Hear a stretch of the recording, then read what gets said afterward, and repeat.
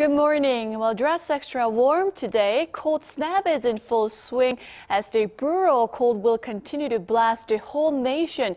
The lows have dropped to near -10 this morning, though the highs will be slightly higher than yesterday and it will be much milder tomorrow. And today there will be nothing but sunshine thanks to the high pressure front, which is bringing us lots of sunshine to the whole peninsula.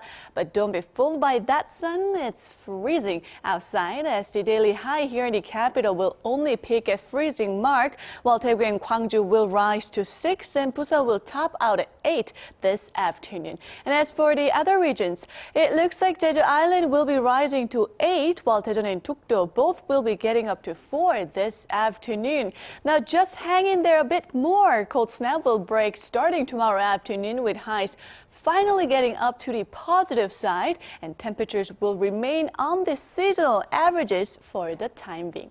But that's all for Korea, and here's international weather for viewers around the world.